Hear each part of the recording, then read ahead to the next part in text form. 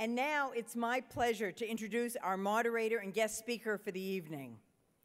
First, our moderator this evening will be Dr. Michelle Larson, the President and CEO of Adler Planetarium, an accomplished astrophysicist with a passion for science education. Dr. Larson is the Adler's 9th leader. She oversees the institution's landmark museum complex, exhibition galleries, and 3 theaters, a robust research enterprise, and an award-winning education and outreach program. Now, Dr. Larson's personal passion is enabling engagement and communication between scientists and the public, and we've been having a lively conversation up here. And now, I would like to introduce our speaker for the evening, Dean Kamen of DEKA. Mr. Kamen is an inventor, entrepreneur, and tireless advocate for science and technology. Now, as an inventor, he holds more than 440 US and foreign patents, many for innovative medical devices that have expanded the frontiers of healthcare worldwide. In 1976, he founded his first medical device company, Auto Syringe, Inc., to manufacture and market the wearable infusion pumps he had invented as a college undergraduate. At the age of 30, he sold the company and soon founded DEKA Research and Development Corporation. Now, at DEKA, he developed notable inventions that include an advanced prosthetic arm, the iBot mobility device, and the Segway human transporter. In addition to DEKA, one of Mr. Kamen's proudest accomplishments is founding FIRST, an organization dedicated to motivating the next generation to understand, use, and enjoy science and technology. Founded in 1989, this year FIRST will serve more than 400,000 young people aged 6 to 18 in more than 80 countries around the world. Ladies and gentlemen, please join me in welcoming Dean Kamen.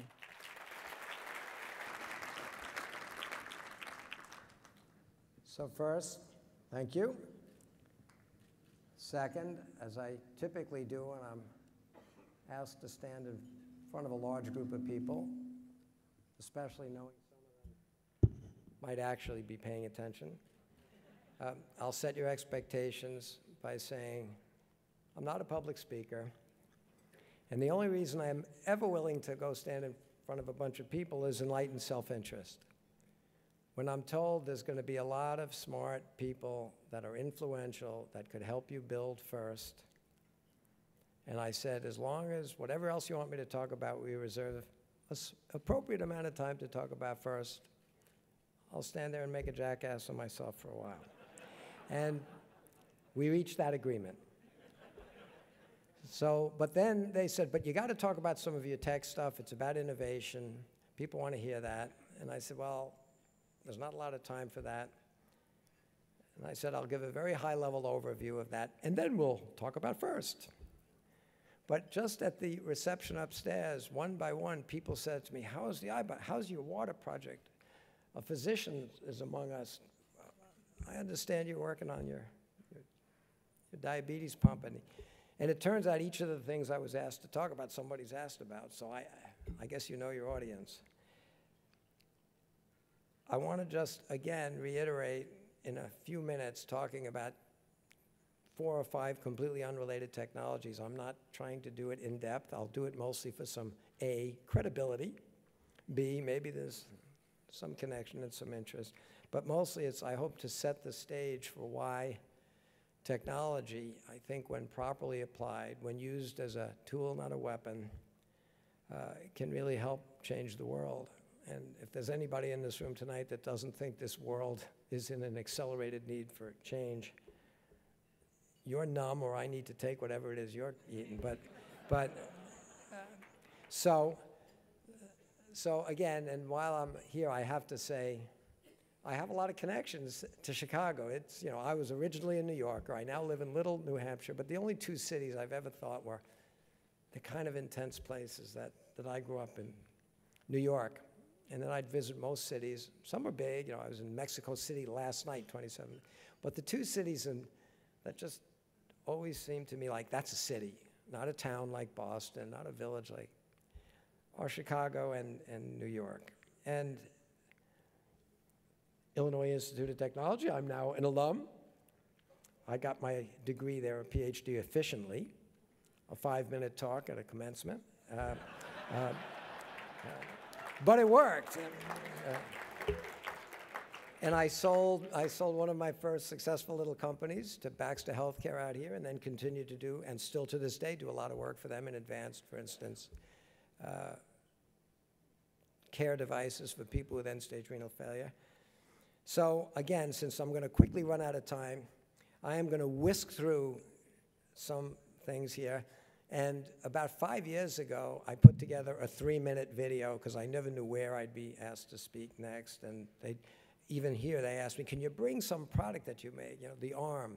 You have to talk about the arm. Well, I can't bring the arm, and I can't bring a person missing both of his own arms. And can you bring an iBot? But over the years, 5 times, I visited a show, which at the time, and even more so today, is the only credible news source in America, Stephen Colbert. And each time he'd call me, I'd get down there, but I'd say, Stephen, sure, as I just said to you, I've got nothing better to do than let a world-class comic make a complete jackass of me on national television. But as long as we reserve just a sentence or two to talk about first, you're in, Stephen, and then you come to our events in New York and help promote them, which he always does. He always would start on some rant, always against technology. And while most intelligent people find that very funny, I think it's prudent that we all remember a lot of what smart people find humorous is the fact that some illogically, completely stupid statement is uttered by somebody who appears to believe it. And this broad-based anti-intellectual facade he has is an example of it. But in one of my trips, he talks about each of the things that I was asked to come show you. He actually was using an iBot, which I can't show you tonight. And then he goes on to a rant about tech, and, you know, as you'll see, that germ of, do people really believe this? You know, why don't we teach, you know, creationism? It's sort of like physics, but anyway, I shortened down that one and turned it into something I've used over the years. It's now getting a little dated, but it talks about this stuff, and it should put you in a mood to recognize why we really do need FIRST in every school. So with that, hopefully you'll find this somewhat humorous. Since that clock is making me very nervous, I'm going to really scream through a bunch of these things.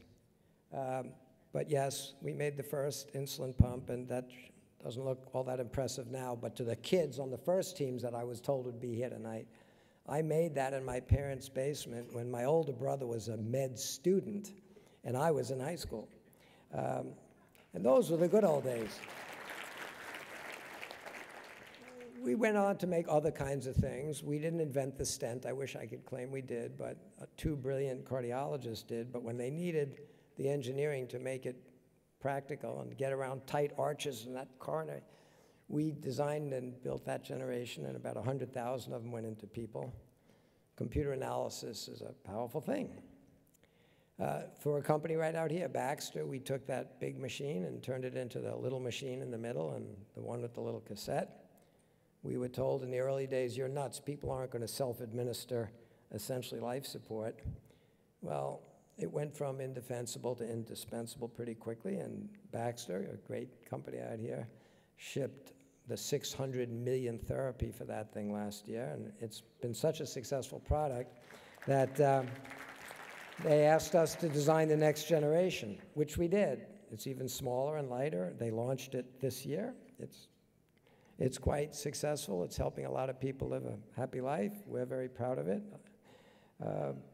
And we won't stop there.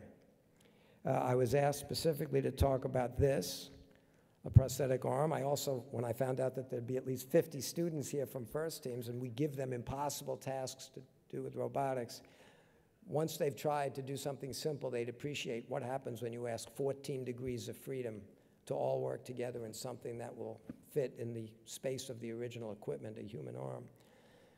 But the sad story for this one is we were asked by the Department of Defense, DARPA, to make something better than the hook on the end of a stick that we've been giving our veterans since the Civil War when they lost their arm to a musket ball.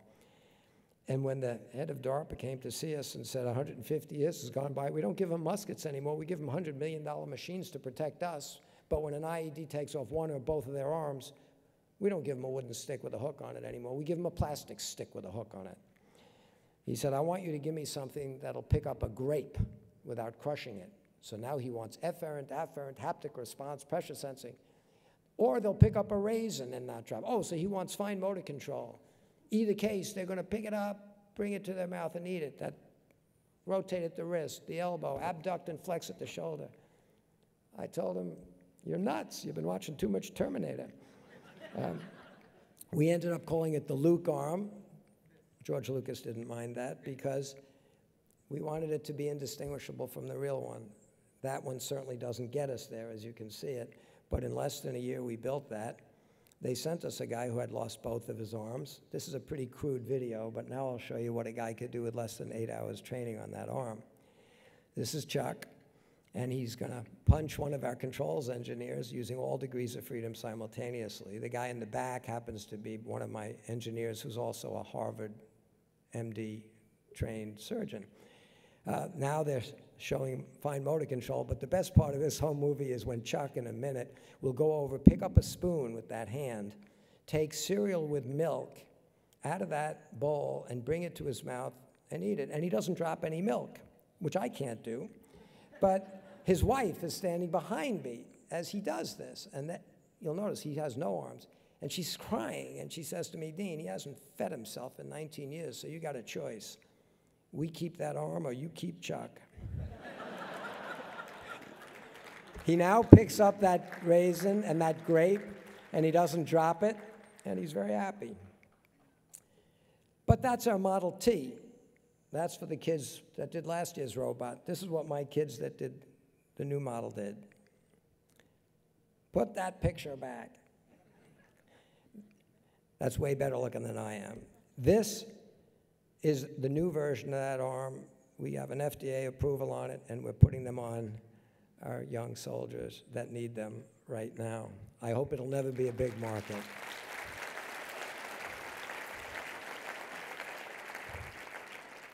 You saw this. I'm not going to say more about it except when I was invited down to the White House to get the Medal of Technology. Of course, I brought the iBot, but I also brought that year's first literature and said, Mr. President, as did Bush before you, I've asked you, and since him, by the way, Bush 43 and Obama, I've asked all 4 presidents, 2 Republicans, 2 Democrats, the same thing. Please, don't help us.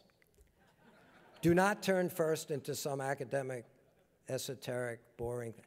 I want it to be competing with football, not a science fair. But, Mr. President, the way I get there is I invite the presidents to stand in the Oval Office or the Rose Garden and say to kids once a year, the same way every year you bring the winners of the Super Bowl, the World Series, and the Academy Awards, will you just stand here and say, kids that excel in things that actually matter ought to get the same recognition as these other people.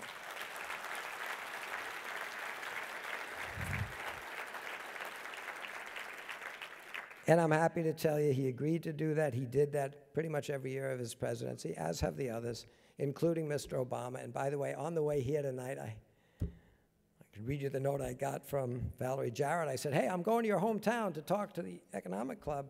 Can I mention that I invited you to be at our kickoff in a few weeks, because you're all going to be there. You're all invited. And she said, absolutely, Dean, and please tell the crowd there that we are great supporters of your first program. So Valerie says hello to all of you. So I can't see what yours, there you go. So the next version again, the Model T to this, our new partner for this, for those of you, since this is an economic club, we decided no medical products company could really launch this thing properly. So we have a new partner, because after all, it's a mobility device. It's a little company called Toyota. And they want to help us make mobility available to everybody. And their ability to scale this compared to wheelchair companies is just mind-boggling. So we're very excited, and we'll relaunch it this year. Yes, we made that, and it's funny that we made that out of that medical device, making use of that balancing technology that we spent years developing. And even though I spent my life on medical products, including the iBot, which is why. And we did this as kind of a fun weekend thing. It gets launched, and forever I'm the Segway guy. But we also started working a number of years ago on making a water machine, and with that clock ticking down to 8 minutes, I'm going to skip right through this and just tell you that the #1 health problem in the world would go away if we just gave people clean water.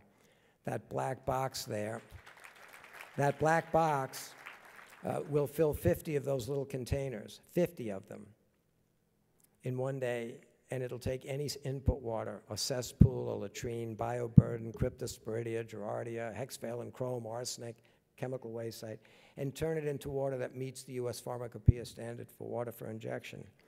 The problem is, how do you get that out around the world? You don't go to your medical partners, because medical companies sell in the 50 or 60 or 70 rich countries in the world where people can do two things: complain about the high cost of medical care and then buy as much of it as they can possibly get because it's the most valuable thing we want.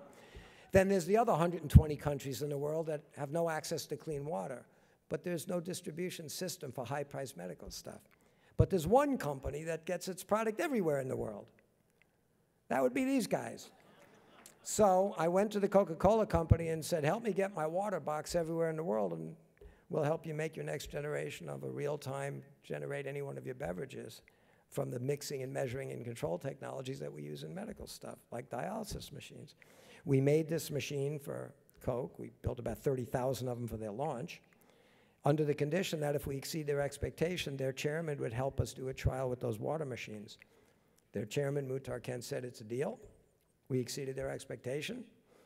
He's a man of his word. So at the Olympics, he said, I want to show one of your water machines to the world. I'm the biggest sponsor of the Olympics. Every country will be there. But Dean, could you do one thing for us? What's that, Mr. Kent? You know that black box you made? Yeah. Can you make it red? So we did. And there's the chairman of Coke. And we put machines in South Africa, Paraguay, Ghana. We produced hundreds of thousands of liters of pure water, and we proved it can work. Now we got to bring it to scale to show you what that machine looks like before it's painted red. Another guy that said maybe he could help us showed up. That would be Bill Gates. And we said maybe we can help him and he can help us bring these things to the world. I don't have a lot more time for that, and I'm looking at this clock run down, and I have 2 videos to show you, which will take almost 6 minutes and 15 seconds. So I'm going to skip very quickly through a bunch of slides about FIRST, because the video sort of explains it. The first one does.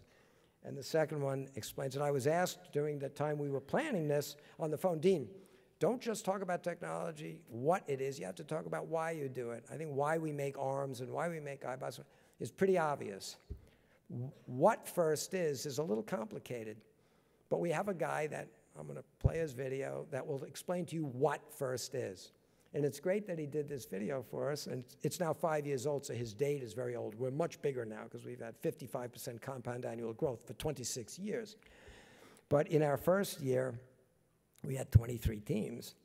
By the time I met the voice of God, Morgan Freeman, about 5 or 6 years ago, he showed up at our championship because I invite anybody I meet. No matter where the conversation starts, it ends with FIRST. And he shows up at the championship, and he's blown away. Dean, what can I do to help you guys? Well, Morgan, since people would listen to every word you said if you were sitting there reading the phone book, you might give us he said, let me get some video, let me do that for you. And he made the following, which for the last 5 years we've sent to schools and companies and foundations around the world to help us grow. So here's the voice of God telling you what FIRST is. So that's the voice. That's the voice of God telling you what FIRST is. It's robots. Now, since I want to show you the other one. It's a much shorter one. It's about a minute. The background, though, to get you there, is the fastest flip through 26 years. You saw President Bush 41 say, I'll bring those kids to the White House. 6 weeks later in a high school gym, everybody in the world that knew what FIRST is right there playing with robots that weigh 10 pounds moving tennis balls. Over the next few years, the new president comes in. We keep growing. We move out of Manchester. We move our championship to Disney, which, by the way, I was told that their head of engineering is going to make it tonight, Greg Hale, and he didn't. And one of his supporters. UL was inviting them, and they are huge supporters of FIRST. And with all that stuff going on, we don't have a lot of kids get hurt. Thank you, UL. 7 years later, we have to move out of Disney because they could only build us a temporary arena for 30,000 people that year, and they couldn't double again for next year. So we moved to a little place called the Astrodome in Houston. By then, the robots weighed 80 pounds. Then we moved to the home of the 1996 Olympics in Georgia. Then we moved to the 72,000-seat dome. Well, this is Bush 43, not known for his passion for tech, but even he, every year, we bring my kids to the White House. And yes, if you chase the President of the United States around the White House with a 100-pound robot, no, the Secret Service has absolutely no sense of humor. So then we moved to St. Louis, where our championship has been for many years. Yes, 30% of the kids are women and minorities. Yes, most of you entrepreneurs would like growth like this. We had 50,000 teams this year. That's not students, that's schools, different teams. And we have, this data is done by an independent organization who has said FIRST has the biggest impact of any social program they've ever looked at. That's the Ford Foundation. And this year, we now have over 200 universities that have committed $50 million in scholarships, including a bunch right here in Chicago, so thank you. And by the way, you have regional events here in Chicago this coming season. And yes, we're now international. Teams come from all over, including Africa. This is what the map looked like when we put it up last year for where we had teams show up from for the championship in St. Louis. And it's pretty staggering. It's a volunteer organization, 140,000 volunteer mentors, 3,700 corporate sponsors. It's just an incredible program, and you'll all get more out of it than you put into it, and you will put something into it. So the president, he sadly died a few weeks ago, of Israel, decided 15 years ago to stop sending teams to the US. He asked me to come and help him build regionals there. Last year, Little Israel had 1,200 teams. And they invited teams from Palestine, Jordan. And he made a speech in which he said, if we stop teaching history, which is each group of parents teaching the arbitrary self-inflicted wounds of difference, the political differences, if we'd stop letting every generation of people teach their own history and started for once teaching all kids technology, because it's the same in every language, math and physics are the same in every language. Maybe we'd grow the first generation of humans that could trust each other, communicate, cooperate, work together, and deal with the same problems they all have: global warming, food, water, security. And he said FIRST is more likely to solve the world's problem than any political agenda he'd ever seen. I asked him to therefore be the chair of International FIRST. He accepted doing it, said he'd be in Washington on July 17th with me when we announce it from Constitution Hall. And then at 93, he passed away. But this is what was in the letter he sent me when he agreed to do this. This man is the elder statesman of the world, and he said that FIRST is a blessing in its own right, and it'll do more all over the world to make it a better place. This is what his regional looked like. I was in Beijing. They get it in Beijing. They really get it. This was translated for me at the Chinese Academy of Engineers and Sciences, and it translates to robotics will be the entry point into the third industrial revolution. And unless American kids start getting really comfortable, and I don't mean the elite kids, I mean the next generation of people that want jobs and careers, unless they get started soon, it's over. I was in Mexico yesterday with 4,000 people. They have 500 teams there. This is just to tell you we're getting the rest. I don't have time to tell this whole story. But that leads to, yes, this president brings the kids to the White House. But in order to be ready for the July 17th launch of International FIRST, I called John Kamen, the guy that did, he's unrelated to me, that great ad when Steve Jobs went back to the nearly bankrupt company and said, you probably, at least the adults in the room will remember this iconic ad they did. They showed it at the Super Bowl, of course. It was the transformation that he was talking about, the big idea. I called John and I said, John, I need a really short video that's understandable to everybody. That FIRST isn't about robots. It's not that robots are just a tool. It's not about robots, John. It's much more important than that, and I got to get everybody behind this quickly, and I'm only going to have a few minutes with heads of state and dignitaries. He said, come on down, Dean. You know I'll always help you. I fly down to New York. I spend an hour telling him all the things that he's got. It's not about this. He finally puts down his yellow pad and his pen. It was not an impressive. And he said, let me get this straight, Dean. You want, in about a minute, to take people that know nothing about your robot competition and first explain to them your competition is about robots. It's not about robots. And that it's really important. And it's about kids. Yeah. Yes, John, I need that. I desperately need that. And it's got to be impactful. But don't worry, I could get you Morgan Freeman. Nobody else can afford him, but he, like everybody else, works for free. I'll get you. And he looks at me and he says, Dean, I think I know what you need. I'll come to the championship. I need to get some video this year. He's just a fantastic guy. He produced Iconoclast. He was Bob Redford and Paul Newman, and they both helped me. He says, I think I know what you need. Give me a week. But I don't need Morgan Freeman. I need a 7-year-old girl. And this is what he sent me.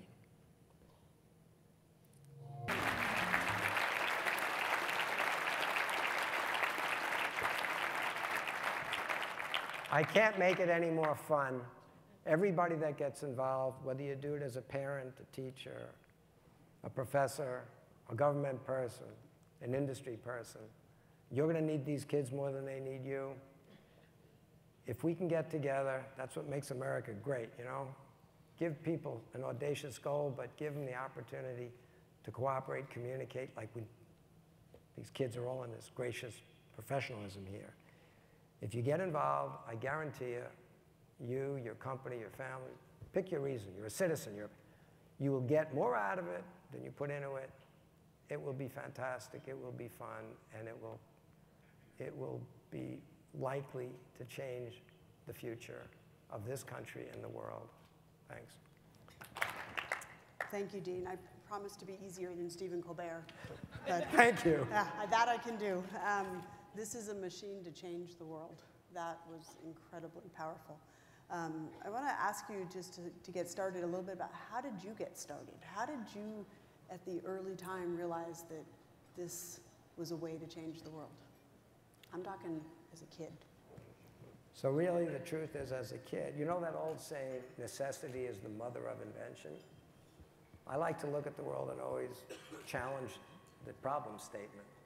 Like in the case of FIRST, everybody said we have an education crisis in this country. No, we don't. We have great teachers and great schools. We don't have an education problem. We have a culture problem. Kids don't want the education. They'd rather bounce a ball. You can lead a horse to water, but you can't make them drink. You can lead a kid to knowledge, but you can't make them think. So as a little kid, I had an older brother who was a brilliant guy, MD, PhD, skipped undergrad school. He's a brilliant guy, professor. I was not so much. And he needed stuff, and I'd build it for him, like those pumps. Well, why did I really get into tech? A, I didn't do well at school, didn't like being told what to do, didn't like being judged by teachers or anybody else. I'd rather do something and let history answer, do people like this or not?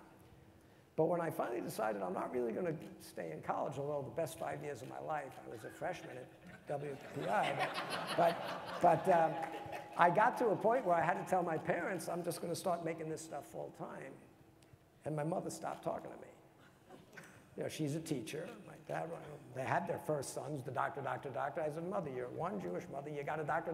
Well, out of one, leave me alone. But it didn't work. So I realized it's not that necessity is the mother of invention. I realized if this stuff didn't work, my mother would never talk to me. So in my case, it was mother was the necessity of invention. And it worked. I made a few things, they worked. Then I got a few honorary degrees, so my mom was happy. She got to see me in a silly hat and a robe, and that was it. So parents, you make a difference. I think that's what we're hearing here. That's the bottom line. Yeah, that's the bottom line. One of the things that strikes me about your comment about the ball bouncer and about athletes and heroes and all of that is that it seems that there's an acceptance across all of society that that's important and interesting. We don't all want to grow up to be that basketball player or even think that we can, but we still recognize that as of interest. And by the way, to be clear, I love sports, and they're good for your health, and they're good for teamwork. And I have, at my house, I have a full-size baseball field lighted for night games. And I have a basketball court and a tennis court. House. We love all that stuff. But it's like I love dessert, too. But you better eat your vegetables. And as I recall, baseball has been called the national pastime It shouldn't be the national obsession. And it can't be there instead of the things that create the wealth that allow us to do it. It's there as a reward for that. And we don't make that message very clear to kids. And I have nothing wrong with all kids being great sports fans, but it's nice to see sports people come and cheer for kids that are going to do the things like make them safe machines to fly around and safe ways to drink clean water. You know, it would be nice that if the rest of the world could be as excited about the successes of the kids that work hard to develop this muscle. I think that kind of inspiration would go so far, particularly for women and minorities in this country, to show them where they should put their time and attention. Because in a free country, where kids are free to do whatever they want, including being dumb, in a free country, you get what you celebrate. Let's not blame the teachers if we don't get the kids to celebrate a culture of intelligence and excellence in thought and problem solving. You get the kind of carnival act we saw on the news for the last 2 months. Yeah. So that's exactly where I was going to go. It seems that so often in science and technology, we focus on the you could be a scientist. It's your destiny. We want you to get engaged to be one. Be a fan. What about all, exactly, that's where I was going. What about that building of the fan base and letting people know that it can be celebrated whether you are one or not? You covered that really well. Thank you for that. How does FIRST do that for that fan base? We saw and we were really motivated by what FIRST does for the participants. Talk to me about the fan base and how does it build a fan base? So I wish I could take credit for this, and I'm hoping that history, as it typically does, tries to draw the simple straight line. They don't have time to show all the stupid things you did wrong. So every success story looks like it was simple, easy, overnight success. Every success I've ever seen is a 10-year. I mean, I think Churchill said it best. I mean, he was facing real problems, right, for a while. And he said, success is defined as being able to go from one failure to the next with undiminished enthusiasm. And at first, I wish I could say I planned it so beautifully to be modeled after sports. Now, it is true. I did want to model after sports, and I said it'll be a short, intense season. There won't be quizzes and tests. There'll be just celebrations and trophies and bring the mascots and the school best. I said sports works so well. I don't know why it works so well, but it does. So I'm going to make it a sport in every other way like other sports. And I did. But how do you get the families? I didn't think of that part, except after the second or third year, very, very early on, you'd go to the events. And not only were the kids having a great time, because we made it with the mascots, and there weren't quizzes and tests, and you didn't fail if you didn't get it right. You had a coach who nurtures you, not a teacher who judges you. By the way, it's the same person, so don't blame me. In the classroom, it's the teacher. The same person after school is the coach. They hate him during the day. They love him in the afternoon playing football. And then we always justify sports in schools by saying, well, Dean, it's critically important. They learn teamwork. Well, if teamwork's all that important, why, when they do it in a classroom, do you call it cheating? But I don't know. But anyway, a long answer to your question, how do you get the family involved? After 2 or 3 years of it growing and growing, I noticed that the audience is not only the kids and their parents, but the younger brothers and sisters of these high school kids. And the moms never get between a mom and an idea that she thinks could help her little kids. And the moms are saying to me, it's too late. My daughter's 15. She dropped out of school.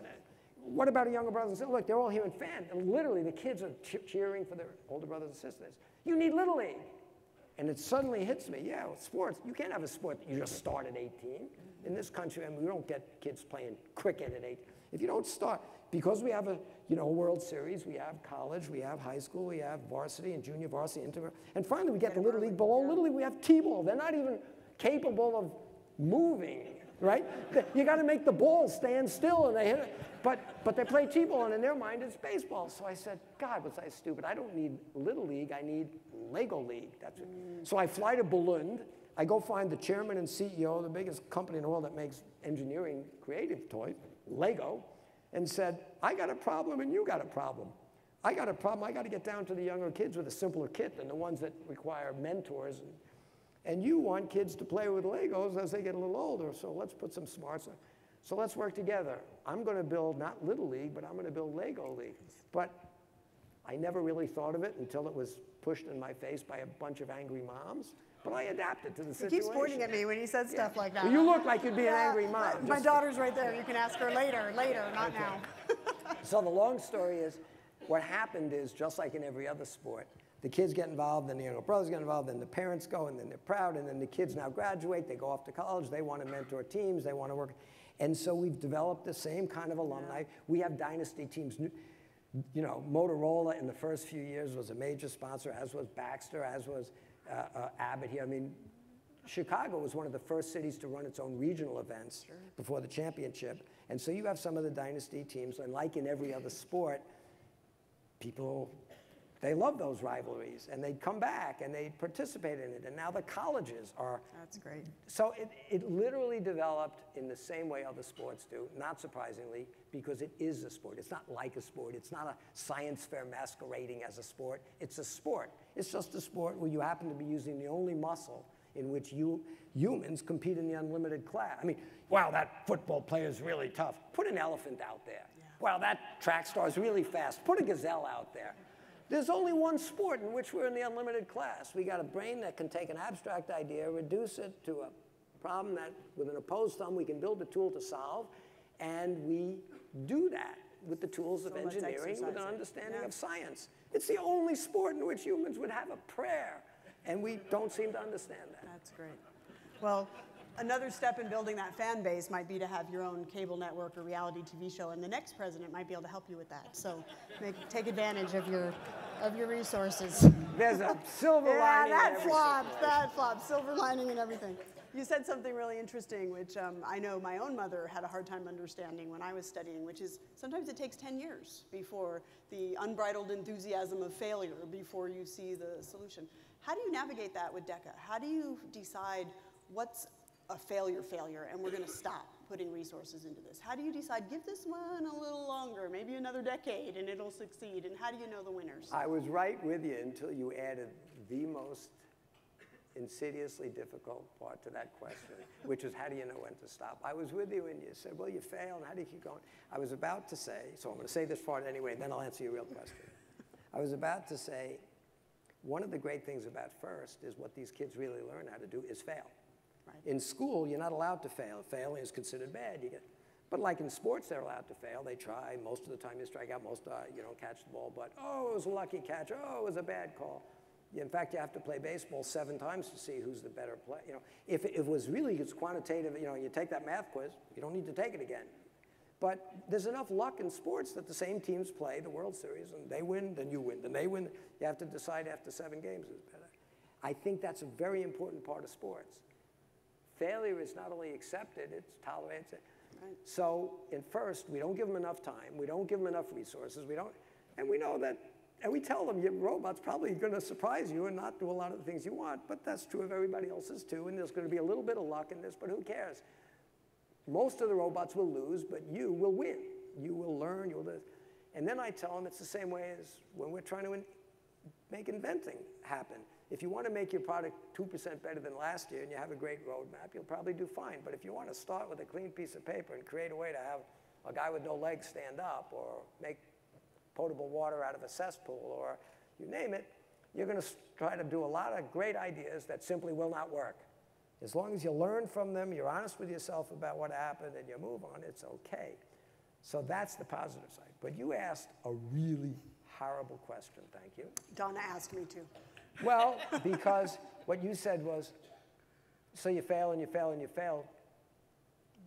When do you realize you got to stop? And to me, that is, I don't have a good answer to that question, but I could tell you, if there was some supreme being, whichever one you believe in, God, I don't care, the laws of physics. Morgan Freeman. If you could, if there was some supreme something, and I wouldn't be greedy. I wouldn't say, after 10 years of struggling with something I can't do, tell me the answer. That would be asking too much. Besides, then there'd be no challenge to life. As long as you tell me the answer, I would just say, I don't even want to know the answer. I just want you to whisper, is there an answer based on the current human knowledge, experience, and available technology? Is there an answer? Because I roll around in bed sometimes thinking, I've been at this one for 5 years. It's still failing. I should stop. I should redeploy these resources. I've spent millions of dollars. And then I say to myself, you stop now, you lost your vision, you lost your courage. It's still a real problem out there. You got to solve this. You can't give up now. And then I roll around saying, from everything you've learned and everything you did, you're in denial. You're not just a guy with courage. You're a stubborn moron that hasn't learned from your mistakes. And then the problem is every once in a while, when you were just about to give up, it finally does work.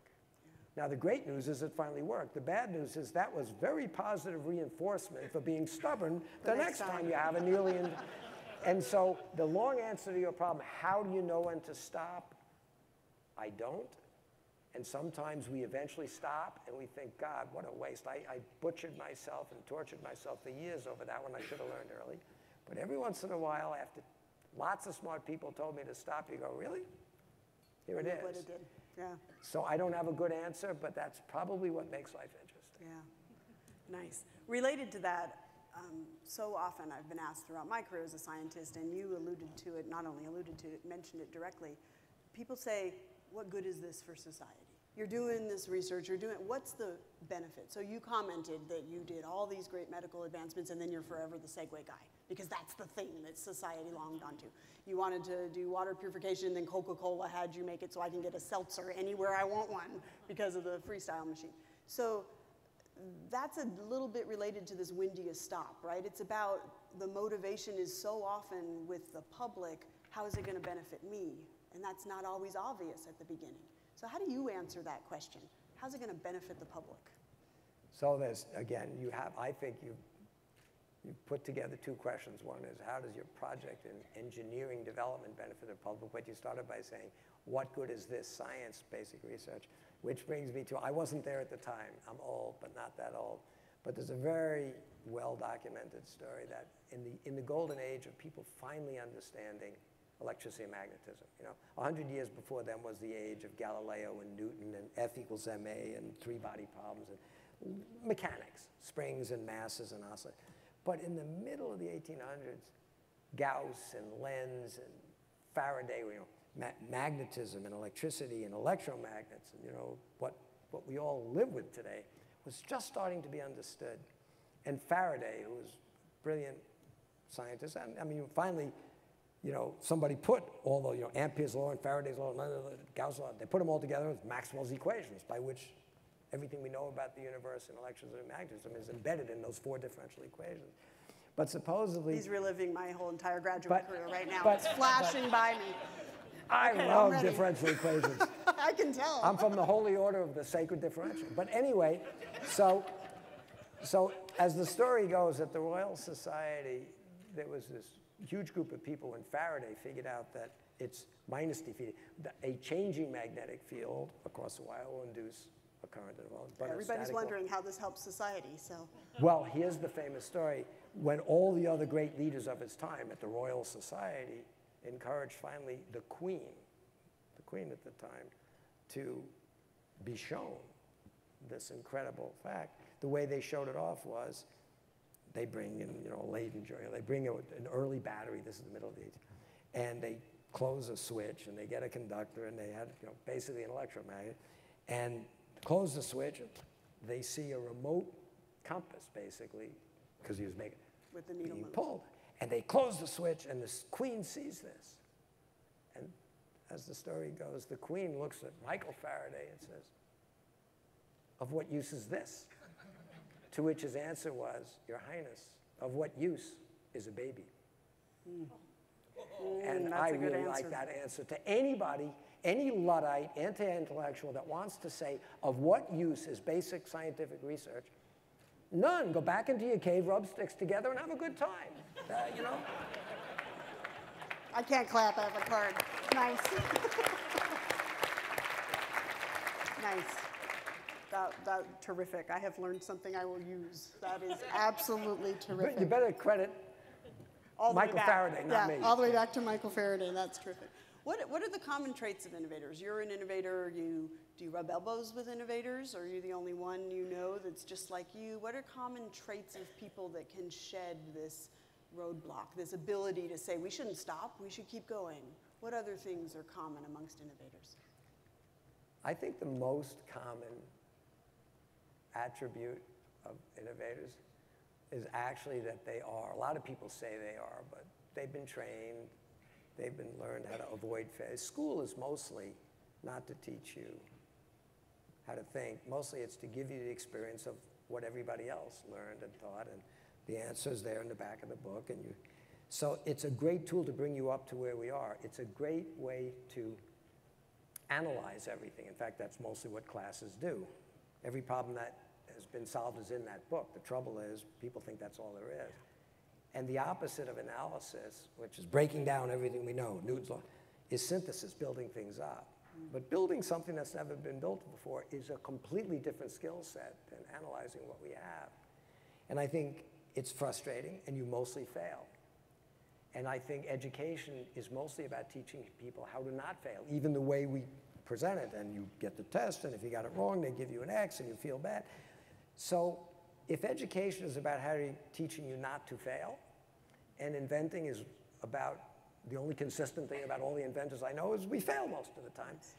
I'd say the most consistent characteristic I've seen of people that are always out doing crazy new things is that they are willing, as I said, Churchill said it, they are willing to fail, admit they failed, learn from the failure, not blame somebody else, not be stubborn, and move on.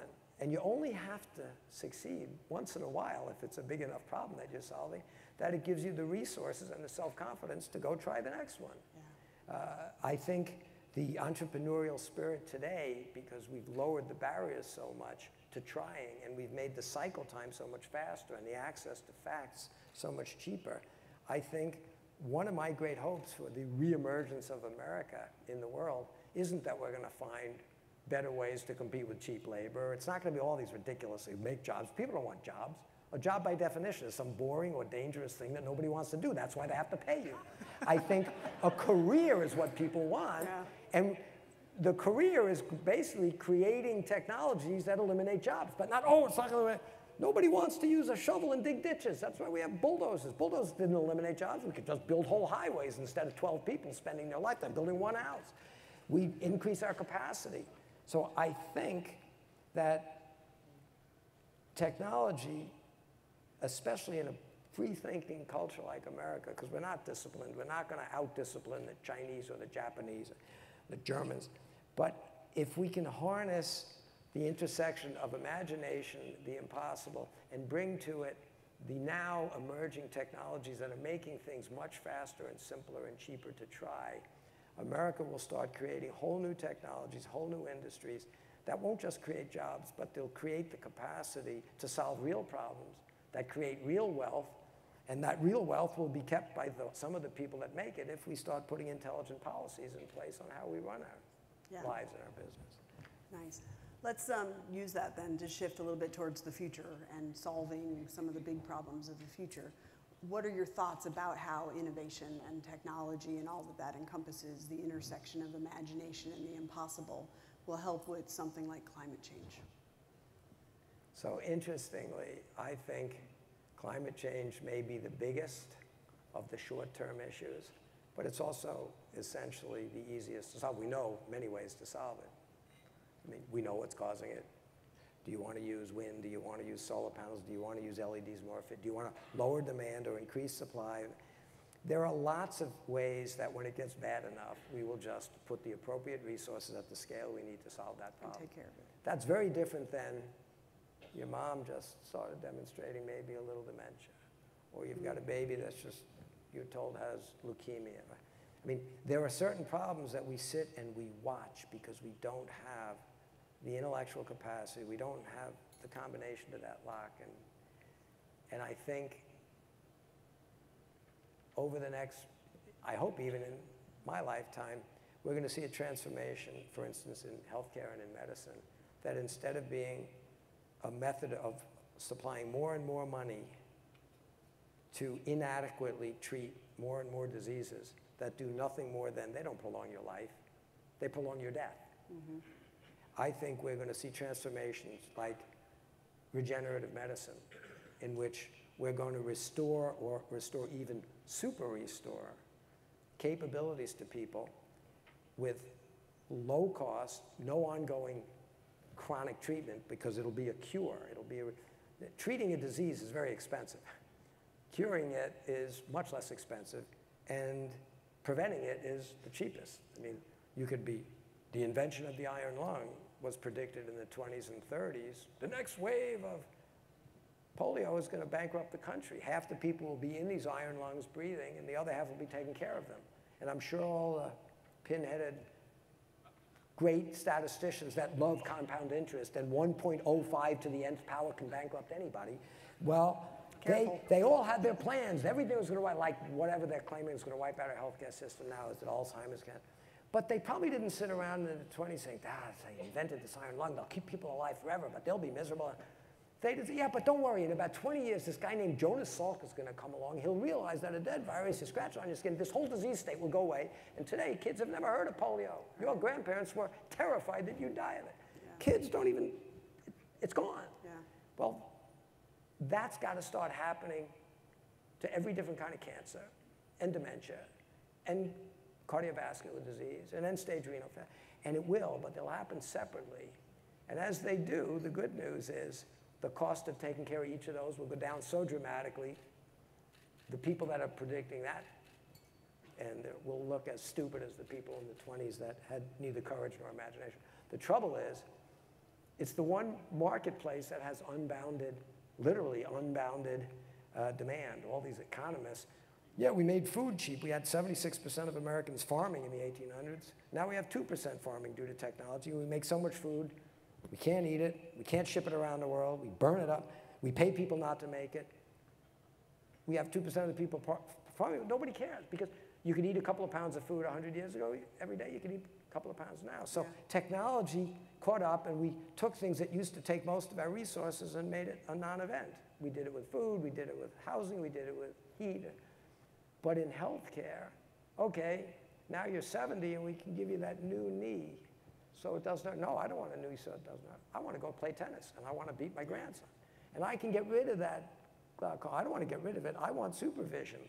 And most people that act like in healthcare technology, I mean, here's the issue. They treat healthcare like another piece of the economy. But the difference is nobody treats it that way. There's only two kinds of people when it comes to healthcare. If you're feeling healthy, you don't want to pay anything. You're a 23-year-old healthy kid. You don't, whatever the government wants or the insurance, I don't want to pay anything. I'm not interested in that. I want to use my fund coupons for other things. But I don't want to pay anything for healthcare when I'm healthy because it's not healthcare, it's sick care. And then as soon as I'm sick, I don't care what it costs, I want everything you got. And I want more. Well, that's not a marketplace. That's not an economic model. That's not a financial model.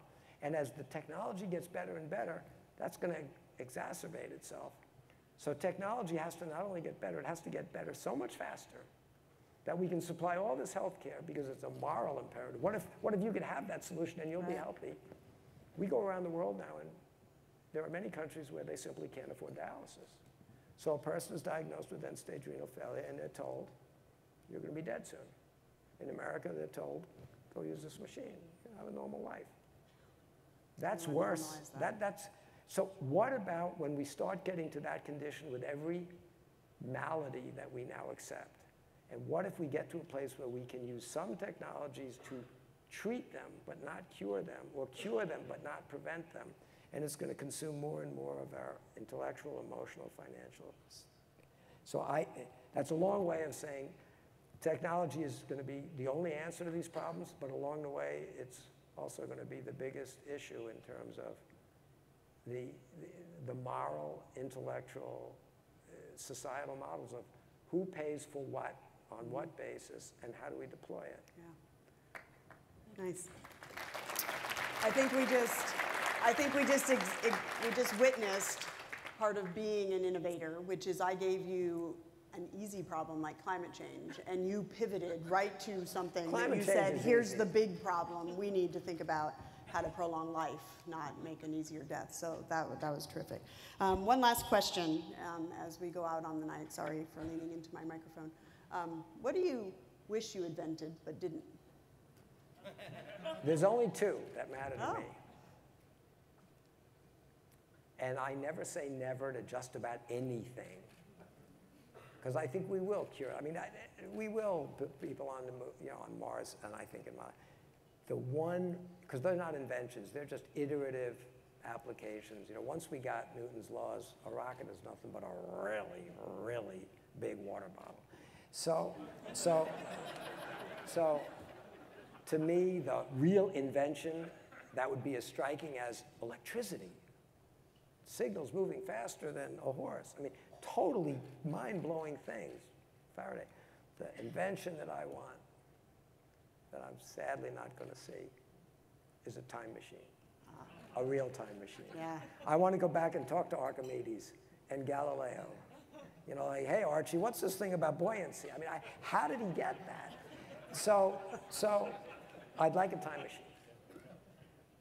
I won't get that, but the closest thing I've come to a time machine is if the most important thing the world needs is inventions, and it needs it in so many areas to stay ahead of catastrophe, what you really want to invent is a lot of inventors. And that's what FIRST does. Yeah. And I think over the next couple of decades, you're going to see kids around the world dramatically change the pace at which invention is keeping us one step away from global catastrophe, whether it's energy, the environment. And I would like to think, I'll be gone, but that invention is like my living time machine. That's beautiful. Thank you. That's beautiful. Thank you. Very good. All right. So thank you again, Dean and Michelle. We really appreciate you being here tonight and for all your remarks. It's been a special night for all of us. Again, if you have the chance before you head out, please check out the first team robotic demos in the front of the ballroom. I wish you all a very happy holiday. The meeting's now adjourned.